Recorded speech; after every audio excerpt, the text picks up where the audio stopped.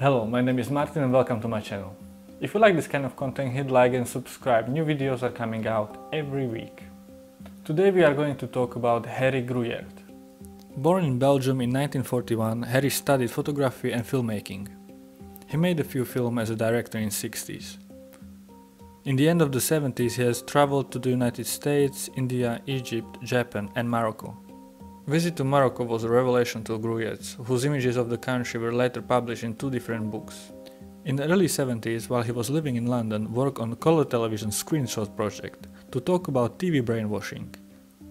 Now the project is part of the Centre Pompidou collection. In 1982 he joined Magnum Photos. His career is long and rich. He photographed for magazines, fashion brands, made movies, worked in illustration, among other important work. He produced many books as well, which are testimony of how Gruyaert liked to work in different environments with contrasting lights and colors. In his 80s, Harry is still a member of Magnum Photos and still working. And now, free lessons by Harry Gruyaert. I think of photography like therapy. Be patient, wait for things to come together.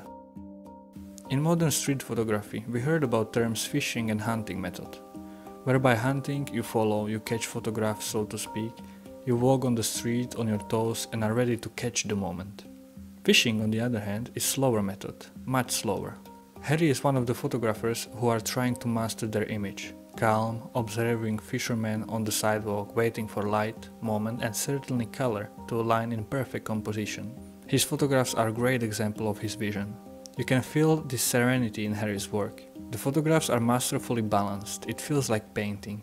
Like the moment was much more chaotic, but the photographer slowed it down. Be aware of colors.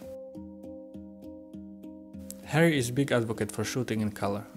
However, he always said that if you decide to shoot in color, color should be your first concern. When you shoot in color, you compose differently. Even stories which are being told by you and your images.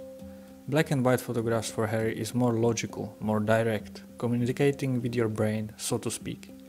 On the other side, color photography is almost as using your senses while observing photograph. It's much deeper, it's almost as smelling those pictures. As he said, in front of a black and white photo you try more to understand what is happening between the persons. Whereas with the color you should immediately be affected by the different tones which express the situation. Harry started as many with black and white, but later on color became much more interesting. He found beauty in certain banality. To him color is physical thing, on contrary to black and white, which is not really there.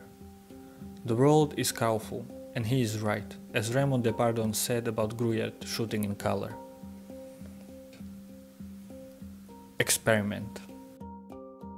In his life Harry has worked in multiple media and different forms of visual art, fashion, illustration, movie. His vision on our world has grown throughout his long career exactly thanks to endless questioning and experimentation.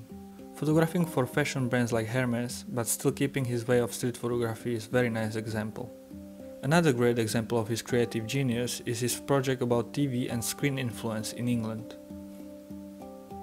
I was living in London at the end of the 1960s when I became aware of brainwashing power of television. I became interested in making portrait of England by photographing the TV screen. Harry Gruyaert.